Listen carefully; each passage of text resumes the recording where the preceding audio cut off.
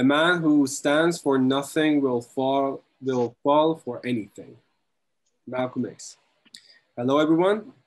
Thanks for joining us tonight for the fourth talk of the Zer0 Summit. My name is Arfan Riyasi.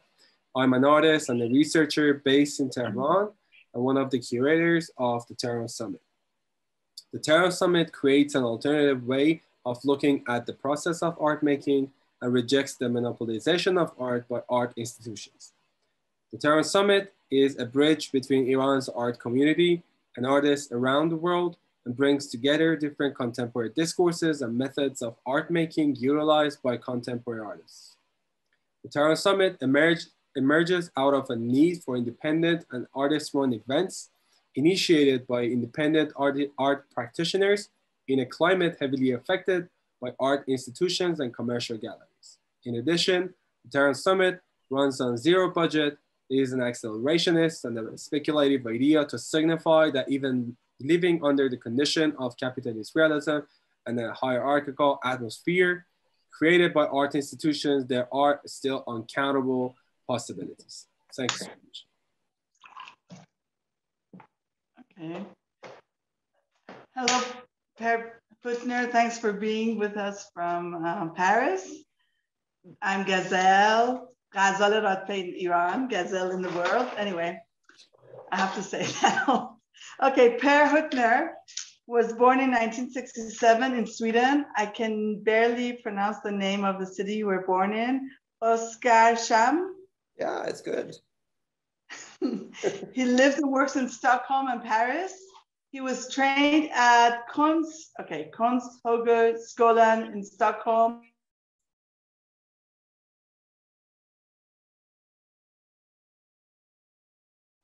You lost your raison.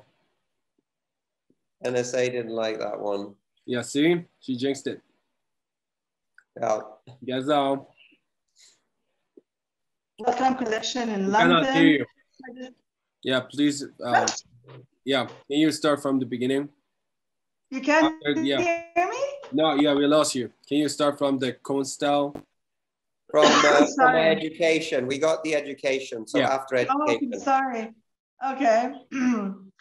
He has shown his work extensively in Europe, Australia, Asia, North and South America.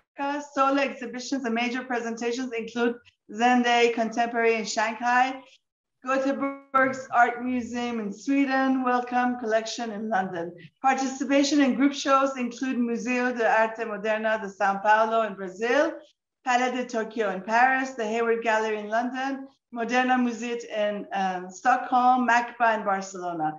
He has performed at Tate Britain, Tate Modern, Pinacoteca, Museo Jumex, and the Venice Biennial. He is represented at art museums in Sweden, Poland, China, and Brazil. Per Hüttner is the founder and the director of the International Research Network Vision Forum and a member of the performance collective 1+1=3, where he has been part of developing the EEGsynth, a tool to use brain activity in performative art. Thank you, Per, for being here. So thank you so much for having me. Thank you for inviting me. It's a pleasure to be here and really look forward to talking to you guys.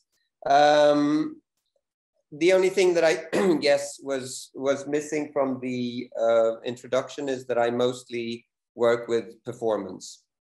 And I've been doing that, you can say that pretty much my whole career, even though in the beginning it was more focused on exhibitions and on objects. And I'll talk for about 25 minutes. And the talk and the demonstration, I'm going to demonstrate the EEGsynth. That's why I have this stupid outfit. It's not a fashion statement. It's a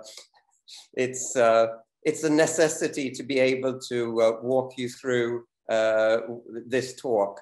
So the talk is kind of in two halves. The first half, I will introduce the EEGsynth, and in the second half, I will talk a little bit about my artistic practice. And I'm trying to keep it short because I think it's nicer to have a conversation. So please take notes, and if there are questions that arise, you can also stop me at any time and ask me questions. I have a tendency, I'm better at complex things than I am with simple things. So sometimes I do get lost, and because I think it's simple because I've done it for 25 years, which is not necessarily the case for you guys. So please tell me when I'm being an arrogant bugger, because I can take it, all right? So I start with a very short demonstration of the EEGsynth, and it's a technology platform whereby we can make performances with our own brain activity. Of course, everything that we do with our brains. But this is a little bit different because I measure my brain activity through my skull and through my scalp, and it goes into this machine, which is then sent into my computer. And in my computer, I will show you, it's because the signal is digitized, we can influence sound, light, moving images, basically anything which is digital, we can use to influence it.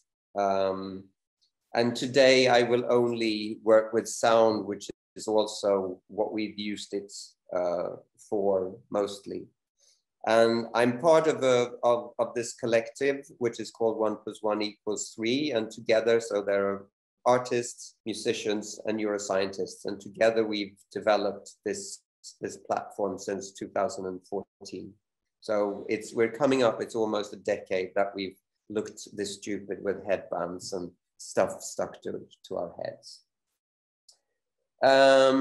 And like I said, after that, I will talk a little bit about my artistic practice. And personally, in the 35 years that I've been doing this, I've never felt that art is more important than it is today. And the reason, of course, is multiple, but I think that Václav Havel, I guess he was Czech or Czechoslovak, I can't even remember, but he was a writer, and then he became the president of the country, whichever it was, or maybe it was both. I can't remember when they changed their names. And he talks about parallel structures, and art is probably the best example of a parallel structure, because it functions together with or in parallel with the kind of mainstream of our everyday life. And it does so a little bit differently. And Havel uses the word truth. And throughout my whole life and my whole career, I've kind of veered away from using the word truth, because it is, as you will hear in my talk, is a very complicated term. But I feel more and more that we will have to use it now. We have to talk about truth, because there's so much disingenuous rhetoric which is used on an everyday level in order for a very, very small part of the world to grab even more power and even more money and even more influence. And God knows why they want more, because they already have virtually everything. So that's a question that we can discuss a little bit later. So now let's go back to the EEGsynth. So what we're doing is that we're using EEG, and EEG is short for electroencephalogram, which means electro, which is electro, encephalo, which is brain in Greek, I do believe, and gram, which is writing. So it's basically writing the activity of the brain. And it's a non-invasive technology, which means that it's on the outside rather than sort of having to put electrodes directly into the brain. And I'm obviously very happy for that. And so you can see I'm measuring between here and here. And so we're measuring quite a large chunk of my brain. And the brain, when we talk about the brain, we tend to kind of think about the brain's higher functions. So logic, problem solving, language, and abstract thinking and things like that. But the brain obviously does a lot more than that. We use it for all our sensory perceptions. It controls the breathing and the heart rate. It controls all the muscles. And so if I do this, it's the brain that controls it. But you also see what happens when the brain can't fully control it. When you see a person who has Parkinson, for instance. So when we measure this, it's a very small part that we measure, which is sort of the higher function. So the first interpretation that most people have is, okay, if I think about a yellow dog, will it make a completely different sound from if I think about a moving car? And it can, but that's not exactly how it works. And I'll try to talk you through that. All right, so I'm going to now share my screen. And what you see here now is this here, this gray bit here is my brain. And it picks up, so you said these things that you see now is because I let go of the computer. So the computer has a lot more energy in it than my brain has. That hopefully doesn't mean that it's more intelligent than I am. It's just more electricity. But also if I do this, you will see that you get a very clear. So basically any movement will appear a lot, as you can see. So it's important to sit still and not to touch things. So actually doing this is not the ideal consequences, but you'll get the idea. So this is in real time my brain, and this is also in real time. The gray line is my brain. The other here is just noise, and the brain functions in different bandwidths. So you can see it here. It takes this signal and it divides it into different spectra. And what we're interested in is mostly this one, which is called alpha, because alpha can be controlled, and you can see how relaxed I am by looking at the alpha waves. So for instance, the other week I had a guy here who has been meditating all his life, and who does a lot of meditation, and his alpha was something incredible. I've never ever seen anything like it. It was really, really beautiful. And these are slower waves. So I've done a project where I make performances for sleeping audiences, and then they wear the EEG when they sleep, and then this delta is a lot more important, the slower waves. And that means that it can travel further in your body. And nobody really knows what sleep is or what the brain does when we sleep. But one thing is for sure, and that is that it does a lot. So it's not like we're turning off an engine or anything like that. The brain produces a lot of information while we sleep. And not only dreams. So. All right. So this bit is used. You can see it's called OpenBCI, and it's used in hospitals around the world for checking for epilepsy, for instance, and things like that. So it's a purely medical application. Then we have a second software. So the information from this OpenBCI is sent into this, which is a special program which is made in SuperCollider. If you have questions about SuperCollider, I can guarantee you that I can't answer them because I only know how to use this, which a musician and a technology expert called Ludwig Elblaus has made for us.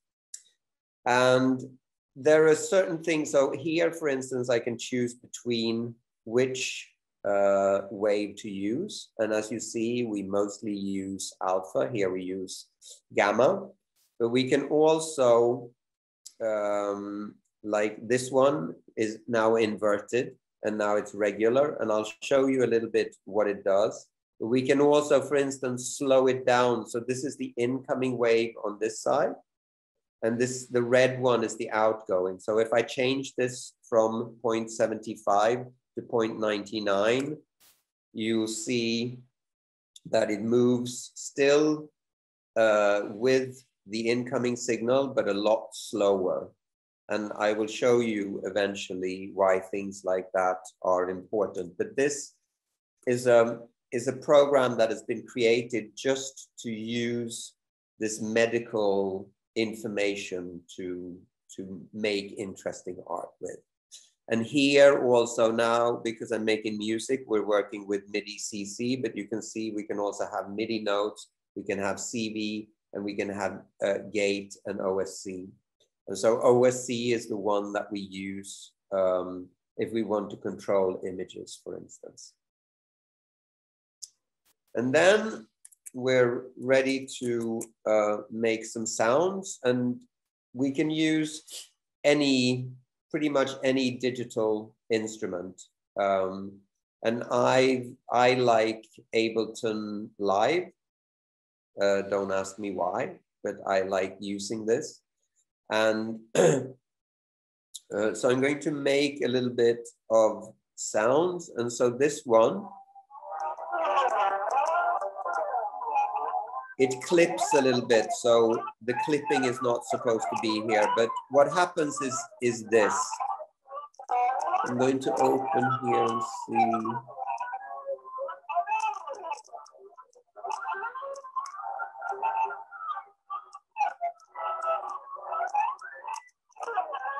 So basically what is happening here is controlling this.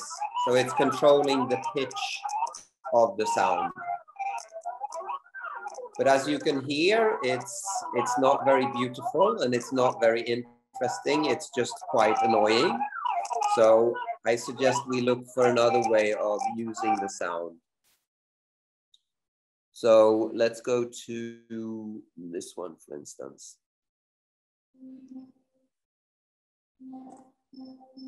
And you can see here, it's the same thing. It's based, I don't know if you hear that, but it's moving from left to right. So it's my brain that's controlling it. And I can add another one up here, for instance. And here, let's see. You see this movement here. I don't know if you can hear it because the sound is so bad. But number 3 here is controlled by my brain. And this here sound is also controlled by my brain. So if I hit this button, it's very annoying. But if I hit this button here where it says MIDI, anything which is purple here, I can control with my brain. And then of course I can choose whatever sound I want. So I can add drums. And I can add more sound.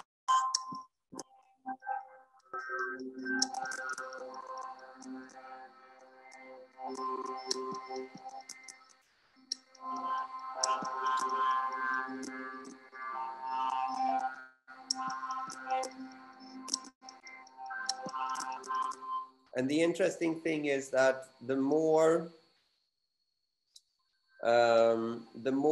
relaxed I am, the more dynamic the signal will be. So the more I relax, the less you will hear of the noise in my brain and the more you will hear of the actual alpha wave. So I'll just take a minute and I'll put up the open BCI so you can see what happens in my brain, and you can just see if you can hear what the brain does to the sound. And then it's more effective when I close my eyes. I'm just going to close my eyes and see if I can get the alpha up. And of course I won't see it, so you have to report back and see if I'm any good at this. So it's this one you should pay attention to.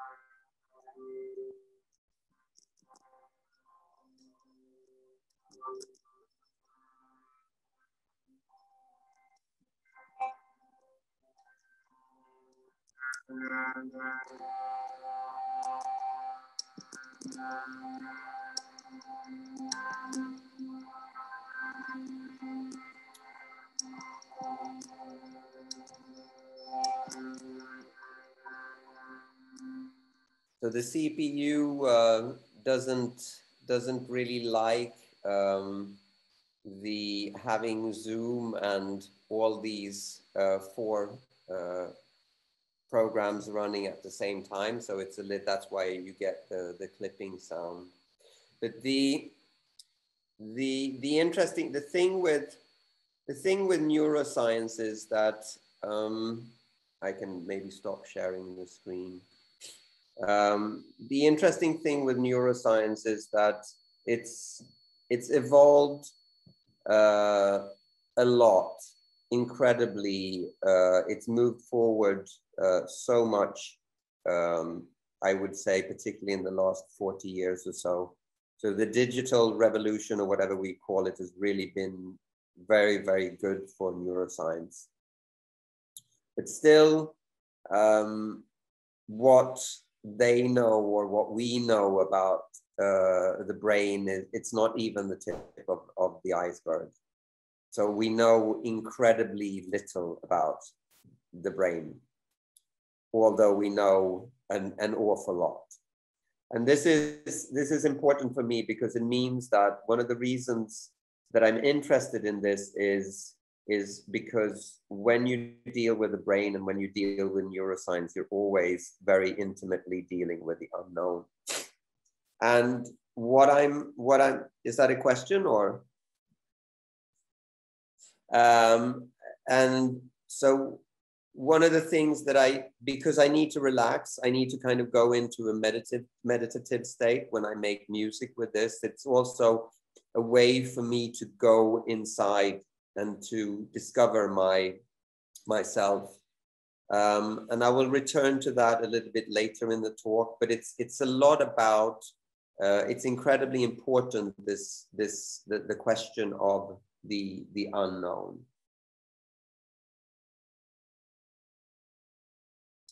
And when we're talking about the relationship between the inside world and the outside world, and now I'm kind of leaving the EEGsynth a little bit behind and moving more into the sort of my general talk about art. So when we look into the relationship between what's happening inside of me, which is a lot to do with my nervous system, but it also has a lot to do with hormones and all the other millions of processes that happen inside our bodies the whole time, both when we're awake and when we're asleep. And they are, of course, in a non-stop dialogue with what is happening around us. And so, to make quite a sort of a banal example, we all know what it's like when we wake up in the morning and we're in a wonderful mood and we smile towards the world. And when we do that, when we're kind of, when we're friendly and happy towards people around us, they tend to respond to us better. And the opposite is obviously also true. When we wake up in the morning and we've overslept and we use the F word, which Kendall talked about a lot yesterday. We might even have it tattooed across our face when we wake up. I don't know what that feels like. We have to ask Kendall. But when we do that, we tend to kind of scream at the people that we love, and then they tend to scream back at us for reasons that I still haven't figured out. And then the day can often have this kind of downward spiral. And what is important when we talk about this sort of emergent relationship about the outside world and the inside world is that we have a tendency of sort of saying, well, I don't understand, you know, the other party, or I don't understand why people do this, or I don't understand why they've taken this decision. But I would like to mention the Caribbean poet Edouard Glissant, who he said that he really, really wanted to like broccoli, because all his friends really liked broccoli, and he liked the shape and he liked the color. And he also knew that it was really good for his body. It was full of important nutrition. But every time that he tried to taste broccoli, his body kind of said no. He found it disgusting. And he used that as a kind of metaphor to say that, well, you know, there are unknowns on the outside, but there are also unknowns on the inside. There are things inside of us that we don't understand. And that has always, as an artist and as a human being, has always been very important for me, is to kind of surprise myself, and also to look inside myself and to look at the aspects of myself that are not necessarily becoming or intelligent or what have you not. And since I have the great misfortune of liking broccoli, I need to find other ways of, or find other things like the EEGsynth to discover my internal, in the life that happens inside of me. And the example that I gave you before is relatively easy. It's like you smile, people smile back at you. You scream at people, they scream back at you. But when it comes to ontological questions, it gets a little bit more complicated. And what do I mean? Well, for me, because as you probably figured out already, I'm working with art and I'm working with science at the same time. So I have to try and kind of, I will never be a scientist.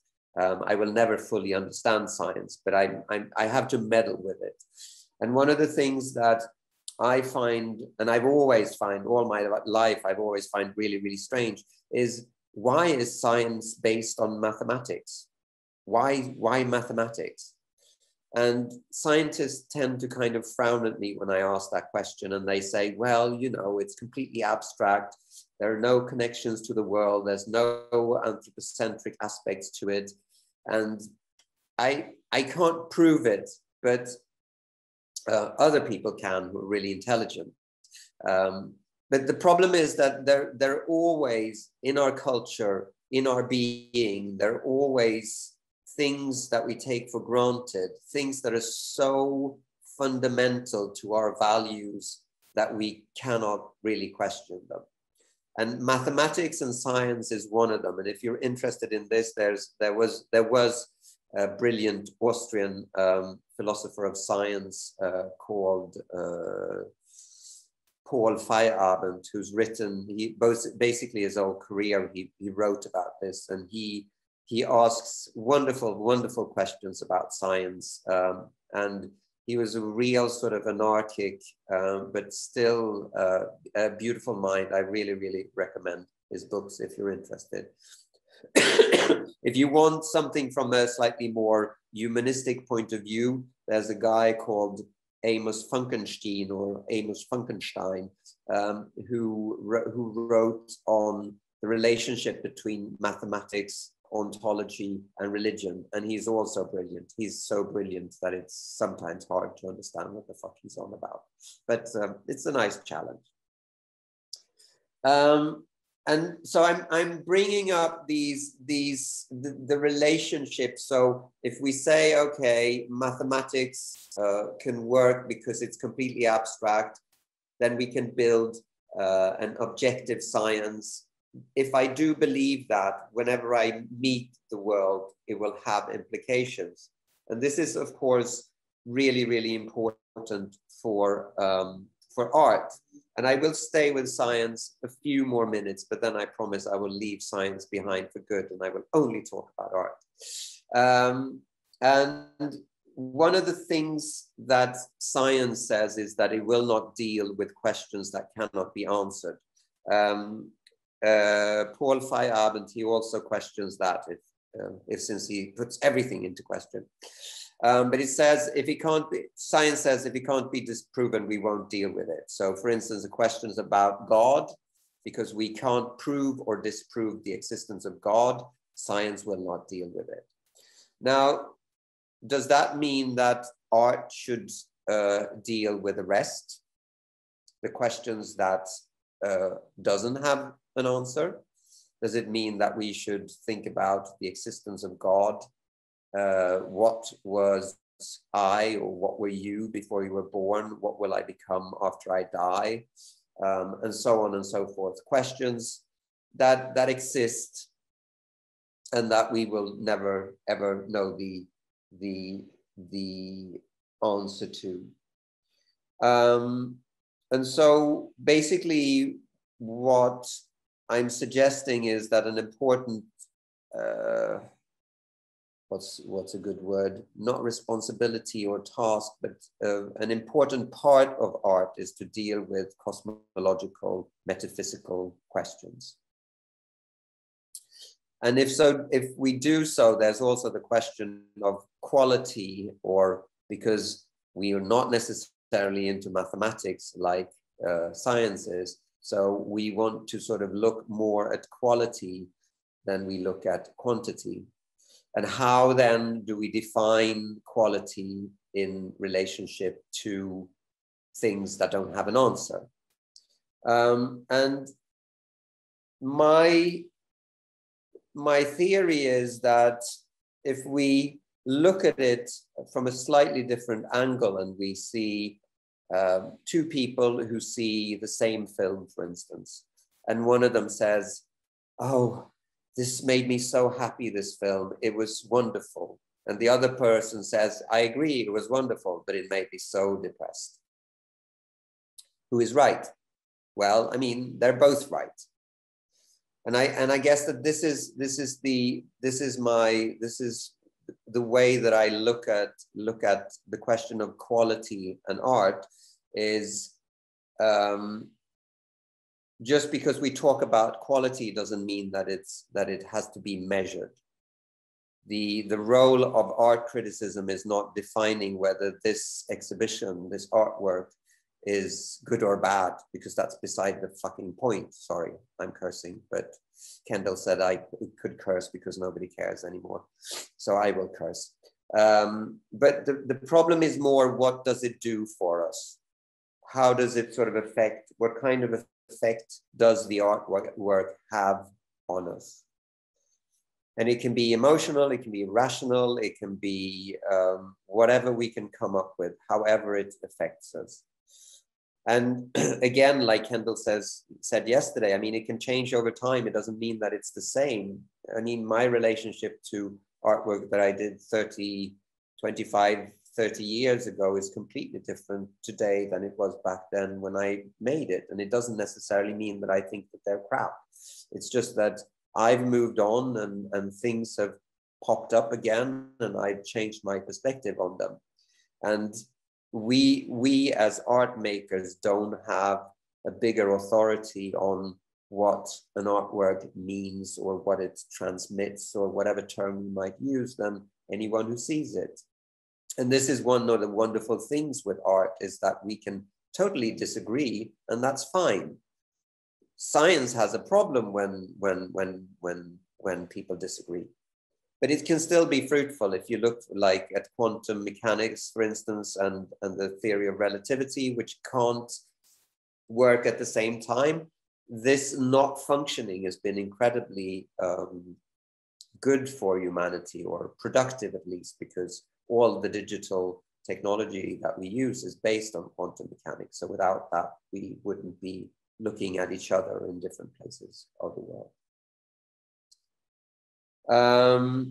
And this has always been, this has kind of always influenced my way of making art and thinking about art, because what I want to do is I want to try and, rather than doing things that the art world or that the art community acknowledges and sees, oh, this is art, this is good art, this is bad art, I want to do things where they're completely sort of, what the fuck is this? You know, I want to challenge people. I want to find new ways of making art. I want to find new places to show art. I want to find new ways of interacting with my audiences. I think that the audiences should be challenged. They should be forced to think, and they should be able to be upset or to be happy or to be angry or whatever it is that they should be. But as an artist, I feel that this is my responsibility to challenge people in whatever way I can. And now I lost my train of thought here.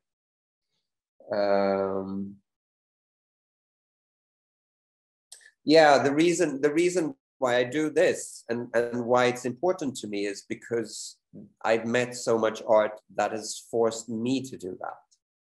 And that's how I kind of define art. That's why I like art. I can see paintings from the 17th century, or I can read philosophers from, you know, like 800 BC. And I can feel them.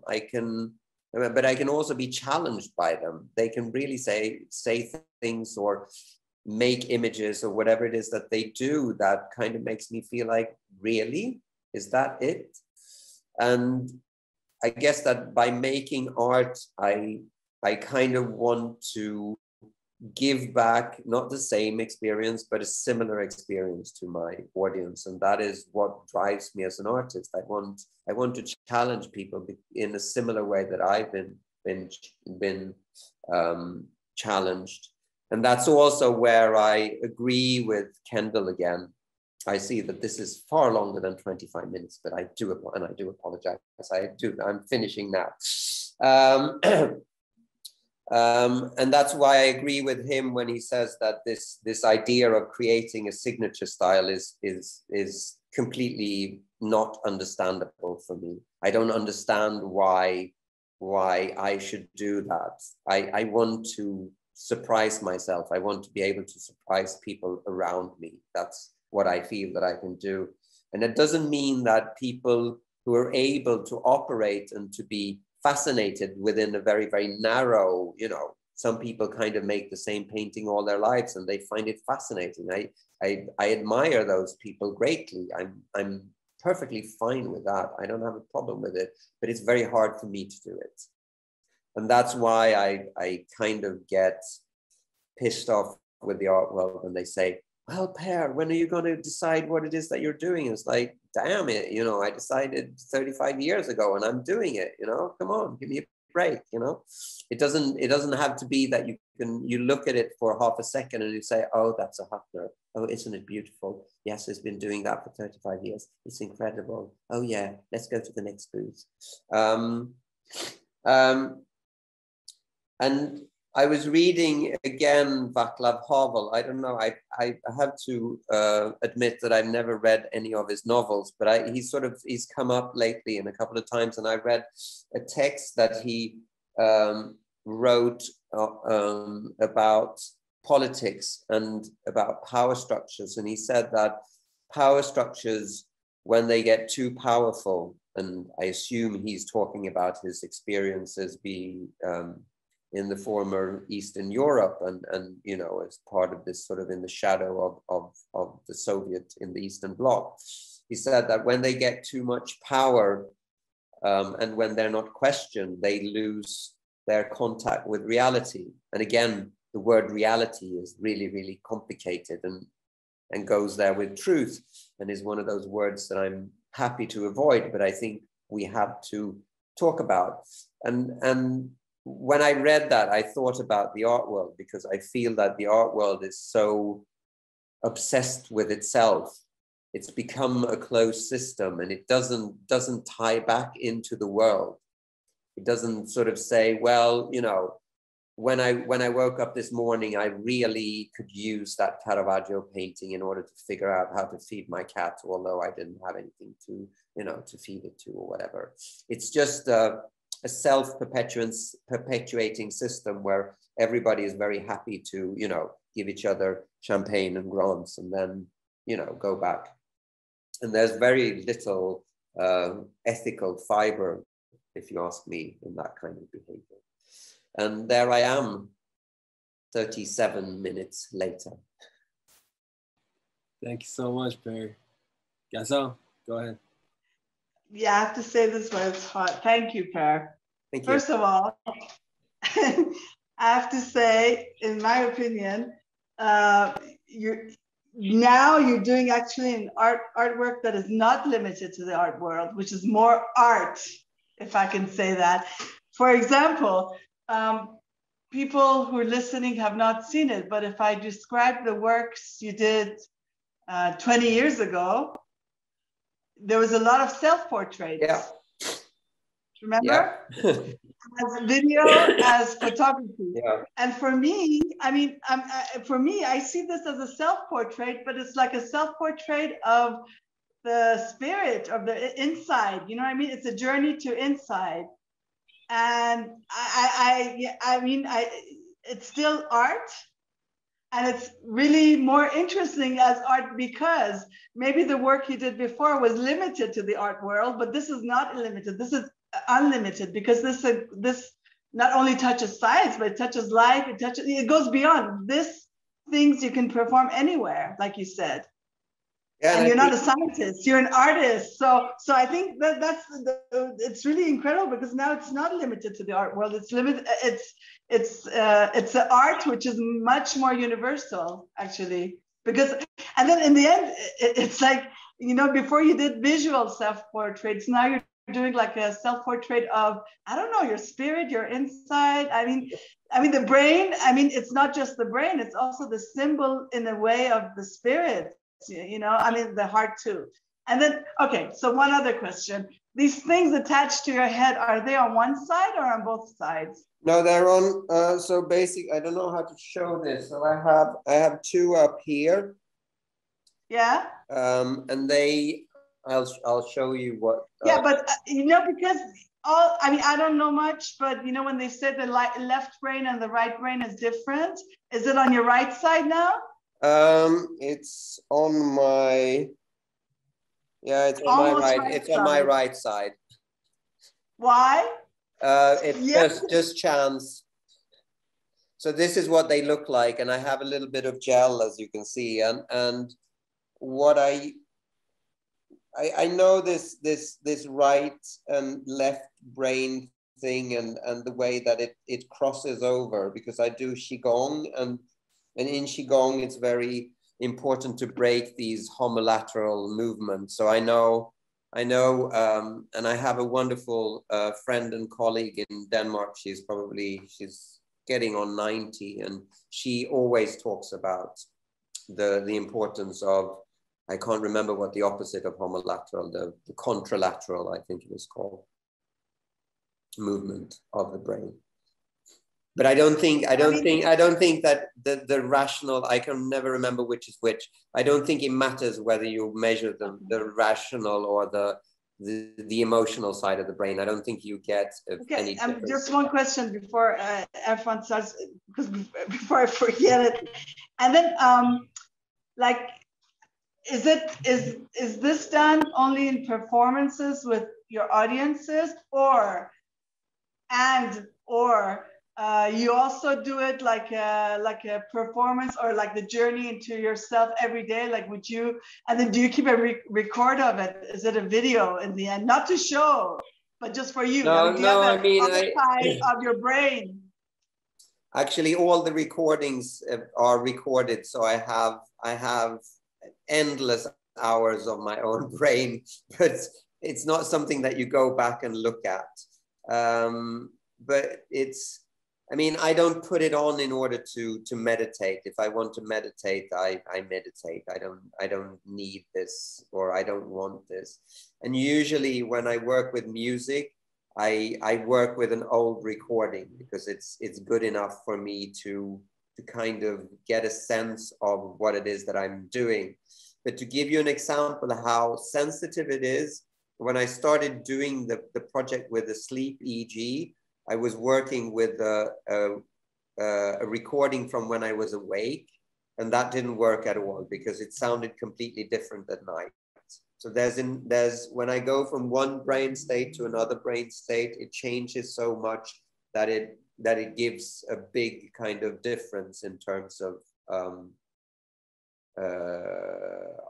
the actual sound output. Okay, thank you, Erfan. Thank you so much, Per, for your amazing lecture performance. One thing that came to my mind is that, like, for all the artists that we invited, Gazelle invited, it's interesting that they're using all these like different tactics to tackle the ideas, and that's I think that's what the whole idea of like tacticality means. Like from Kendall using, I don't know, like like wires with blades and stuff, with Zina using like cinema, with Adrian using photography, and you're using technology. It's so interesting that we have like all this like variety of artists doing all these different stuff, but they all are considered artists. My question is that for you specifically, Per Hüttner, is that you're sort of combining two different realms that are supposed to be very, they're not similar at all whatsoever. You have the realm of art that deals with, I don't know, questioning and not getting to the answer, as opposed to science that needs the answer. And your artwork is in the middle of these two. I don't know, they don't look like friends, but you're making them to be familiar with each other. How do you think, what technology brings to the table for art, and what art brings to the table for technology, that they can sort of, in a sense, complete each other? Well, first of all, I wouldn't say that I mean, this is a complete perversion of science. I mean, there's no science left in there. It's not, I mean, the scientists that we work with, they often kind of want, well, it'd be great if we can, you know, get a paper out of this, or if we can do, yeah, sure, you know, but I'm not going to bend over for that. I'm an artist. I make art. I don't, so I would say it's a lot more about the sort of meeting. Usually when we start working with people from the science field in the beginning, they tend to think that this is an interesting kind of pastime for them. So they do it like, oh, I can do this on weekends and I can have fun and I can go to cool clubs with artists or whatever it is that they want to do. But gradually, and they usually in the beginning, they're very dismissive of art, and they kind of feel like art has no knowledge or does not contribute with anything worthwhile. And it takes time, but over time, they learn how to both to respect us and to see that actually what we're doing contains a lot of knowledge and a lot of valuable knowledge. and also that they can see that the work that we do together can be used by them. And it's very hard for me to talk about how they implement them. You really need to ask them. You really need to ask them themselves. But they kind of iterate this time and time again, that, you know, they use it in different ways, and they understand things. They learn how to see problems from more angles. They somehow learn from us, and of course we learn from them as well. And I think that this is one of the fundamental things that we've learned with Vision Forum, is that the more different people you can bring into a project and make them function together, the more productive it's going to be for everyone involved. But what you need is an overlap. You need a question where everyone is engaged in. So with this one, it's about the EEG and sound, or EEG and images. So it always goes back to EEG and the performance.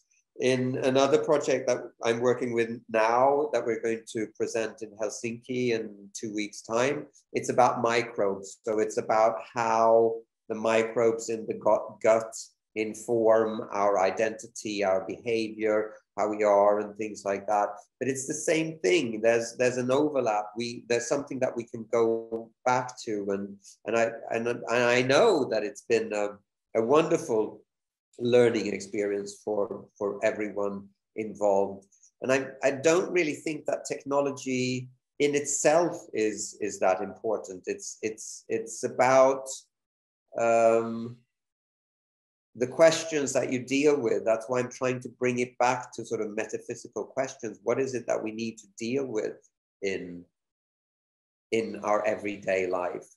And I do feel that issues about truth, about rhetoric, about how we use science, or how science can be misused for the wrong purposes, and so on and so forth. So it's difficult to deal with these questions, but those are the questions that we need to deal with, because it has to inform, it has to help us in our everyday. If it doesn't help us in our everyday, it does nothing, if you ask me. Thanks so much, Per. Armand, Hazel. One question. When you do the performances, when you talk about your audiences, how does that happen? I mean, okay, and then could you also say that, explain a little bit about that COD project and the music making and the sound? Like, for example, when your audiences, when you perform, what happens? Do you choose them? Do they choose, you know what I mean? Can you explain about the performances, actually, the live ones? Well, I mean, sometimes they're different. I mean, the last performance that we did in Gothenburg in Sweden, it was me and two musicians, and I was basically in the middle, and I was dressed up like this, and I was basically providing them with a signal to work with.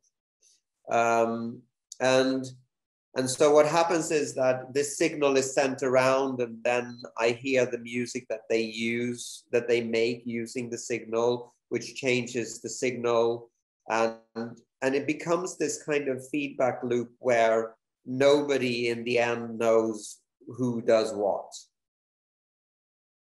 So it becomes a kind of melting pot. I mean, it's very much like an orchestra in the end. You know, you become one with sounds that you make.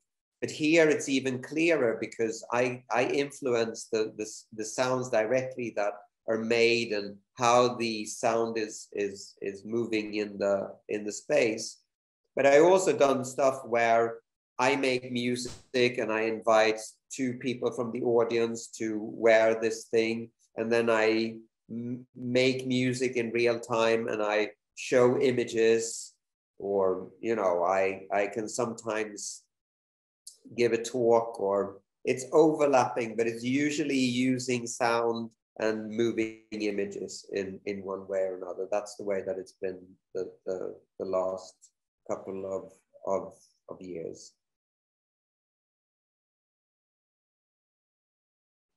And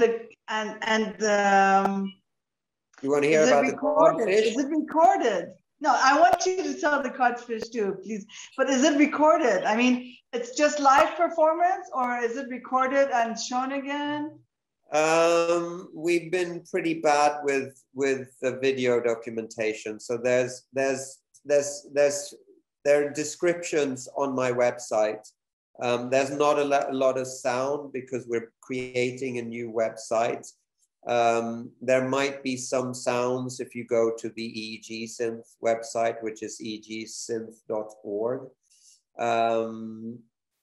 But the whole documentation thing with performance, where you have to record everything, and it's a nightmare. Huh?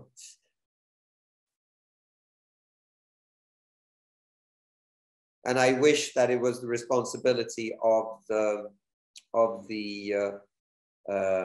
organizers to make some kind of documentation, because it's a full job just to be able to make the performance, let alone record it and then edit the video.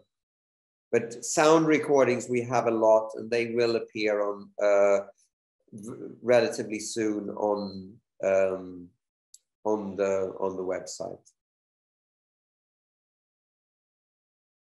And then when you perform, the scientists are not there.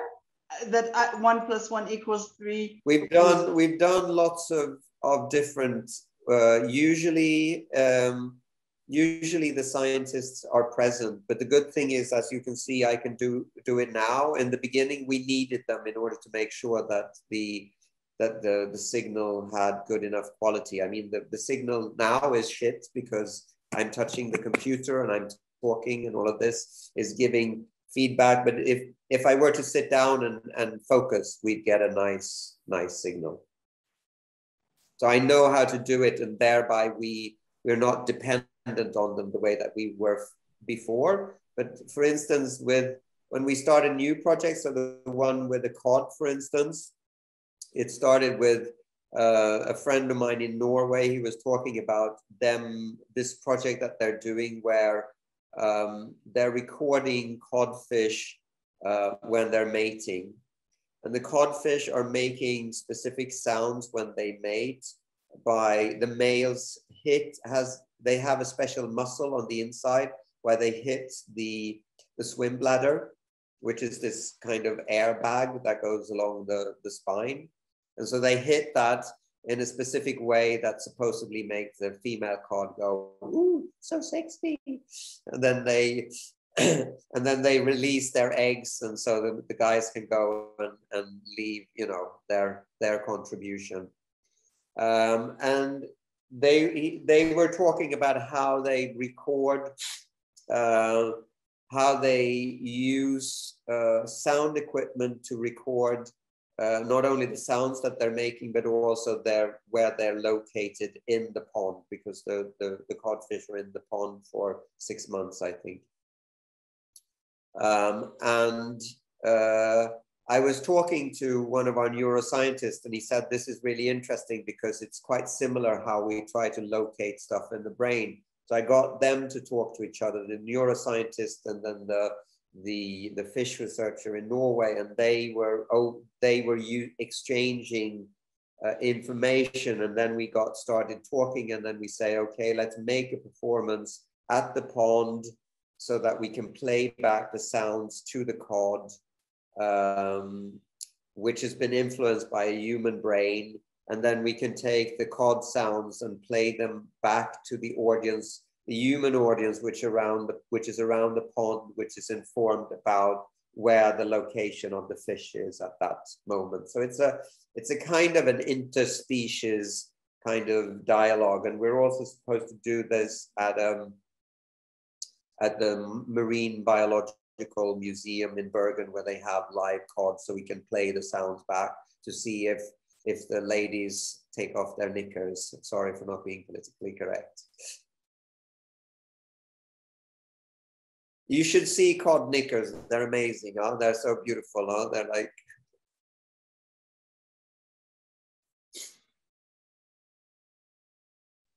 So it's very much about bringing people together. It's like we find this common ground, and then we bring people together, and usually we have incredible conversations, and they talk about what they do, and we talk about what we do, and gradually we build up trust. And so the good thing with this Dutch neuroscientist is that I can probably propose virtually anything, and he'll be like, yeah, sure, I trust Per, let's go and do it, you know? Which was not the case in the beginning. He was incredibly suspicious, and rightly so, huh? You know, who would trust a grown man who climbs trees wearing wedding dresses, you know? Maybe you should explain that wedding dress, because no, it was that's how I met that was the Giselle. first self-portrait. That was the first self-portrait. Now you're getting to the spiritual. That's how I met Giselle. I was showing a picture of myself wearing a wedding dress. So that's kind of how we knew each other. First knew each other 20 years ago. No, it was like 2001 or something like that, I think. So that's an internal joke. The French love this deuxième degré, troisième degré, quatrième degré, and so on and so forth.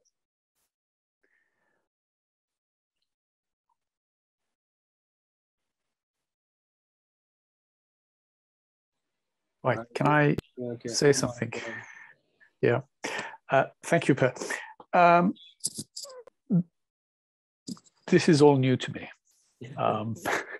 It's all new to me as well. But as I was listening to you, kind of abstract thoughts were coming to my mind, and I was linking things with each other. And I was struck by a number of things you said about art. What does it do for us? And your performances are kind of very ephemeral in nature. You don't document them, the performances that, you know, unless you were there, you don't know what went on. And these are fundamentally created through a technique that is using the signals that you're generating. And those signals are very much dependent on your present state and your activity. And when you were talking about that feedback loop, that sometimes you hear the output and it affects the input and so on. And I was thinking that here the agency of the artist is quite important, I think. Although a lot of it is still process-based. It is the agency of the artist and all the tools at their disposal, including the audience that is participating in this. And I was thinking, suddenly a thought came to my mind that what is the link between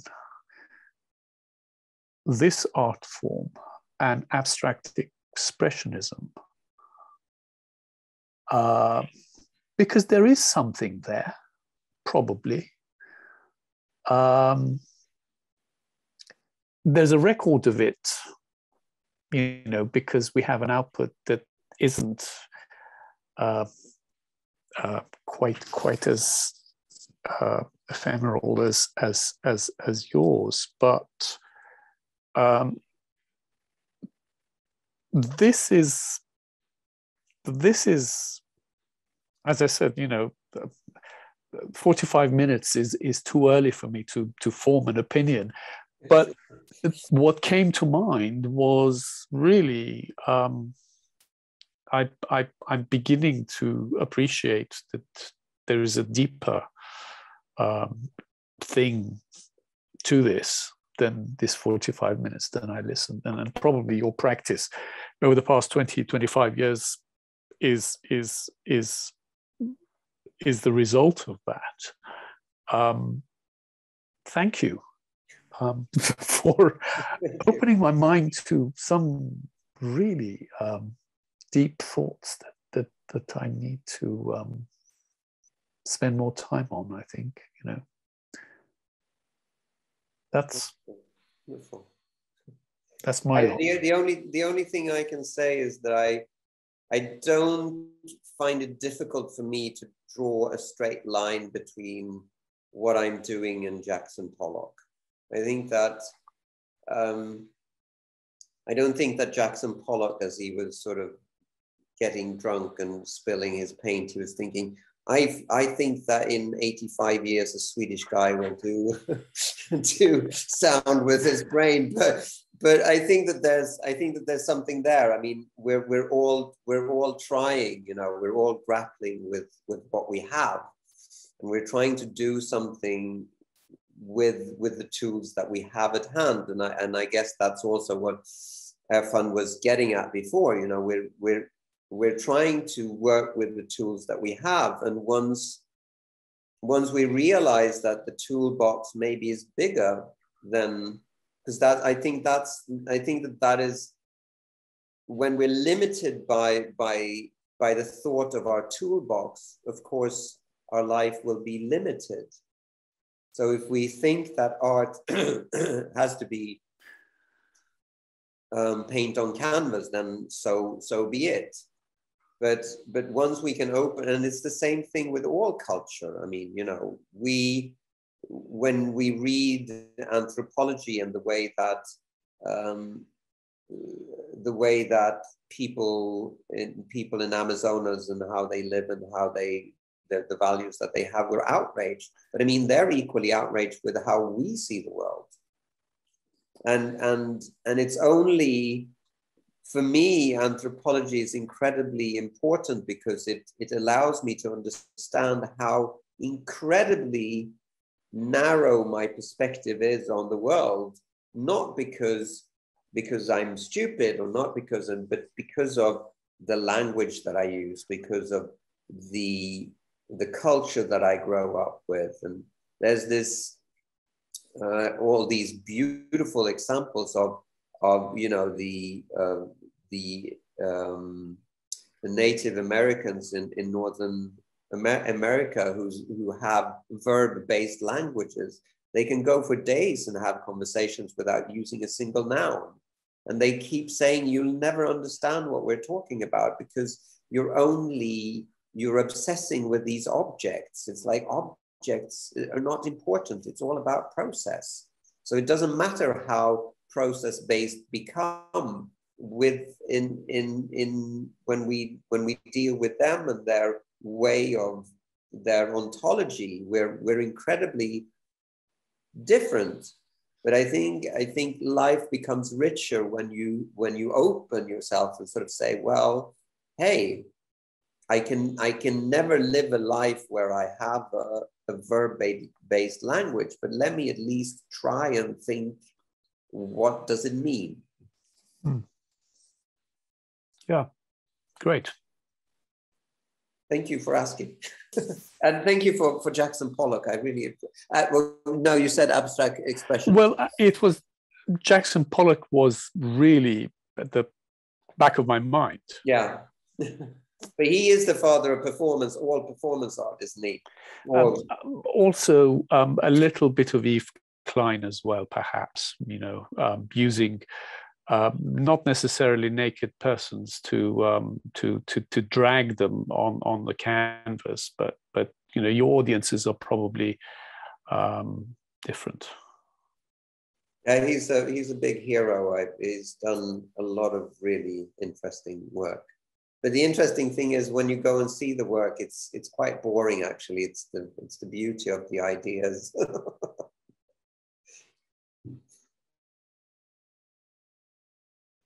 Sorry, I might just go away. I have to just say before others ask their questions. That's why you go beyond the bubble. I mean, the art world, you said, it's the bubble, and you're not in objects anymore. And you not only you go beyond it, but you touch many other stuff. And I mean, you with this can touch much more audiences that would never go to museums and galleries and see art. You know what I mean? And that's the beautiful thing about it. It's much more universal and much more accessible. From a little kid to a scientist, you know, your range is much wider, and I think it's great. Voila.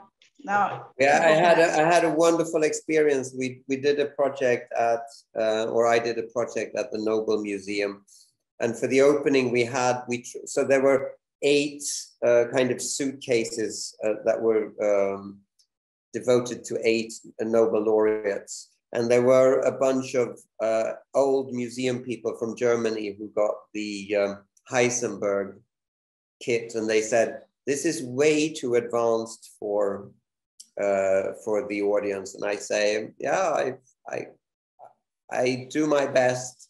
And then my cousin's son, who was 8 at the time, he came and he did it, and he did it beautifully without any problems at all.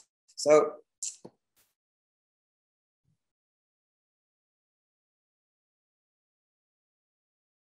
ask their question. Because your cousin's kid had more imagination. Some people lose their imagination when they get older. Yeah, totally. Also, building on top of what Armand said about the relation between what you're doing and Jackson Pollock, because they both come from like this subjectivity. I really like yours way more than Pollock. Sorry? I like yours more than Pollock's because first of all, it's not that easily commodified, and second of all, it's a reliable data instead of superficial like color and paint, and which is basically Rorschach test or just a stimulus of what you think is what I'm painting. Like it is not. This is reliable data that you can actually talk about. So these are the 2 reasons that I like you way more than Jackson Pollock, which I think that's just a fraud in, yeah. Well, I want to unleash on Jackson Pollock right now. If anybody else has any questions from the audience, thank you so much.